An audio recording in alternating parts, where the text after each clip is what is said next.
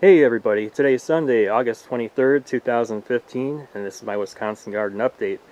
What you're looking at here is just some basil that I threw in the ground, or in a grow bag about 4 weeks ago, and that's how it's doing. Grow bag's deteriorating, it's been out here for a few years. Anyway, today I'm going to show you an experiment that I started 4 weeks ago. It's aquaponics on the lake. It's a floating raft of lettuce, and I'm going to bring you up to date on it today, which is 4 weeks later. And also today I'm going to show you an update of my garden, and I have a little help from Robert De Nero. So stay tuned and watch the video. Hey guys, I'm going to try a little experiment here. I've been meaning to try it for a few years now, and that's doing aquaponics right in the lake water on a floating raft. I have 3/4 inch thick foam board here, and I'm just going to cut some holes in it here and here for the net pots. And I guess I'm going to use this cup as a pattern because I don't have any drill bits here with me, and this seems to fit perfectly in there. So I'm just going to cut around the edge here so I have a pattern.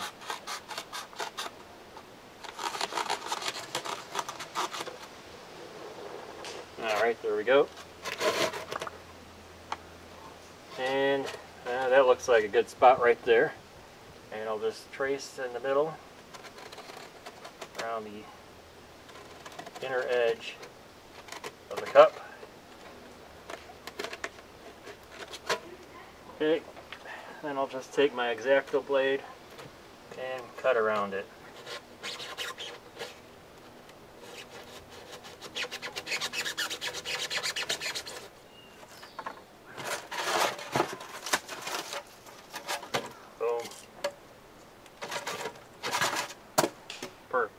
What I'll be growing is black Simpson lettuce. This lettuce that you see here is 1 week old from seed, and the roots just started to pop out the bottom of the rock wool. Just one little hair, so I think it might be too early. If it is, then I'll plant some more tomorrow and have that ready in 2 weeks and have that more established. But I'm going to give this a try in the meantime. So right now let's get it into some net pots and some hydroton and get it into the lake.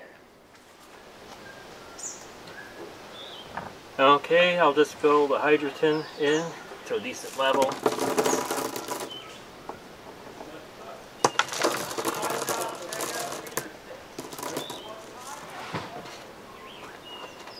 That's about pretty good. I'll put it right to the rim so it's not completely submerged.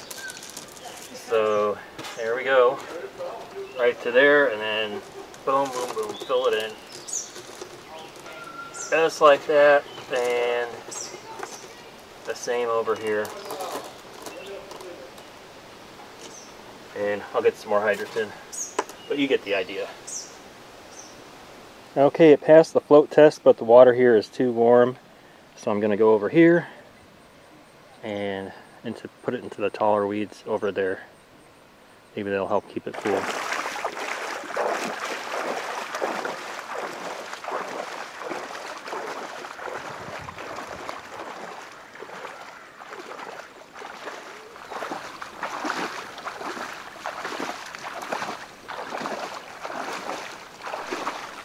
Okay, I have it in place here, and it's shaded a little bit, but maybe not by the direct sun, but I'm hoping that white reflects the light and doesn't heat up the water under it. I'm not sure if that'll make a difference, being this is such a big place.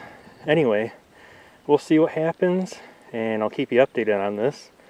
And I'm going up to the garden, but first I smell something on the fire. Garlic bread.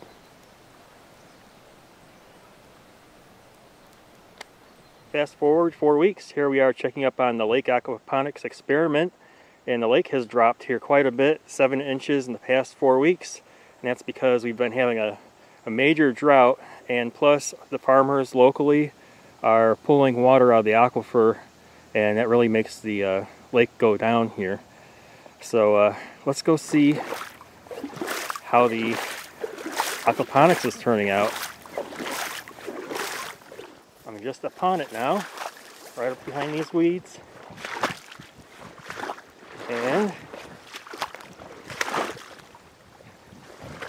look what happened. Those frogs jumping around here. The lake went down. I could see this from the shore, so I already know what I'm looking at, but I couldn't figure out what would break this up.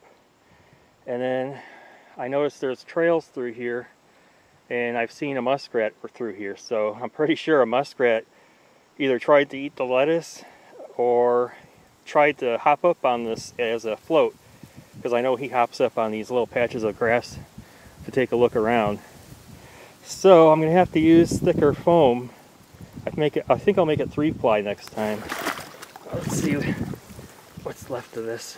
Yeah, see? All the hydrogen's gone. Rockwool's gone.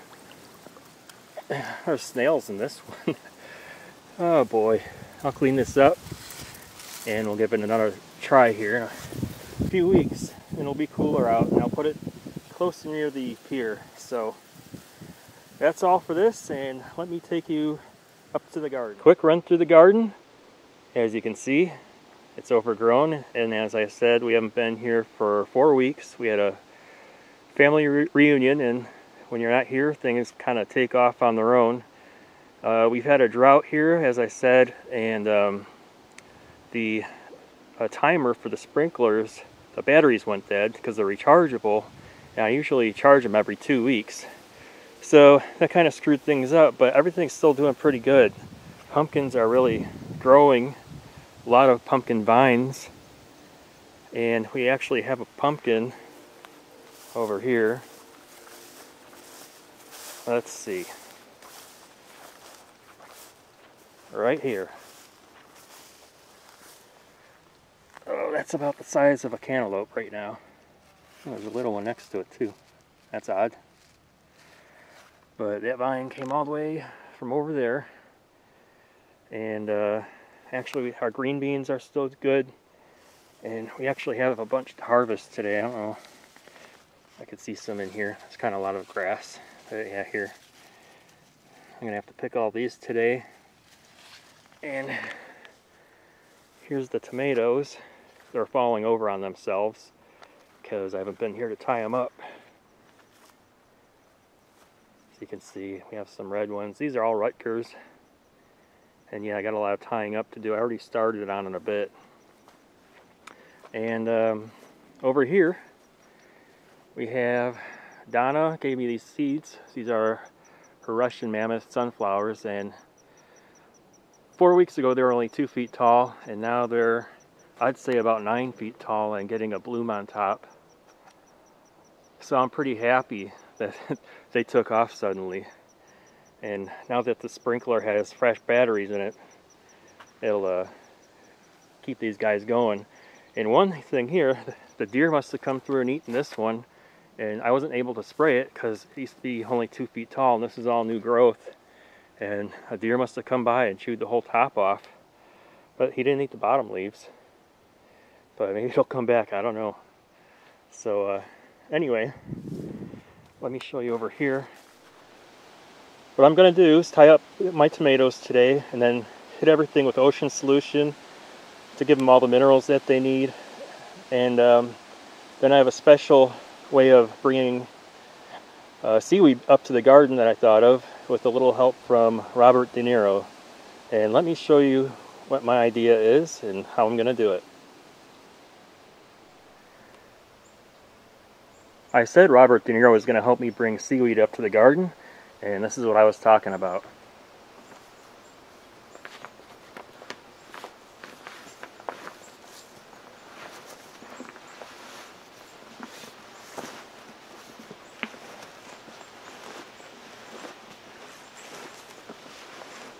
Some of you already know that a few times a month I'll go to a movie theater, and for the movie studios I install standees and banners. And this banner was just way too big for the area that they needed to have it, so I took it home. And this movie is called The Intern. It's actually coming out on September 25th. And so Robert De Nero is going to help me drag seaweed up from the garden. I figured that I could spread the seaweed out, and it wouldn't be so hard as to carry it up in 5-gallon buckets all the way up the hill. So we'll see how this goes. Thanks, Robert. So my idea is to spread out the seaweed across the tarp, and so there's less weight in one spot. It's way better than carrying 5-gallon buckets one after another up the hill.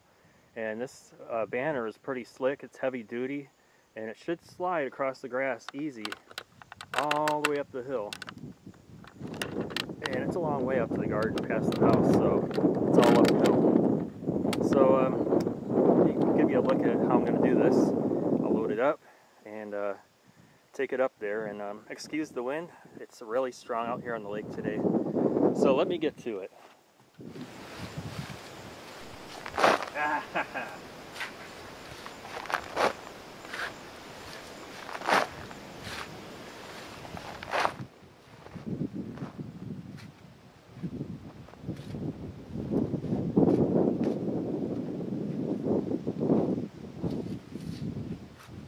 Let's see how good this works. Here we go.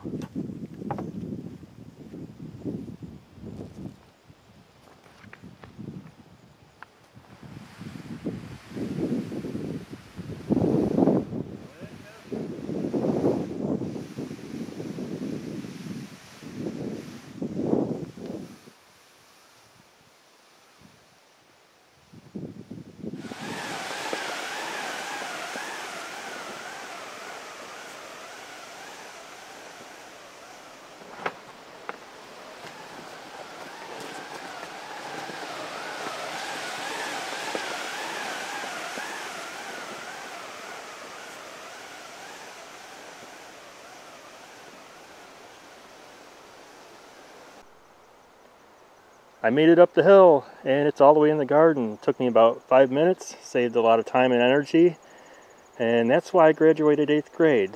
Ideas like this.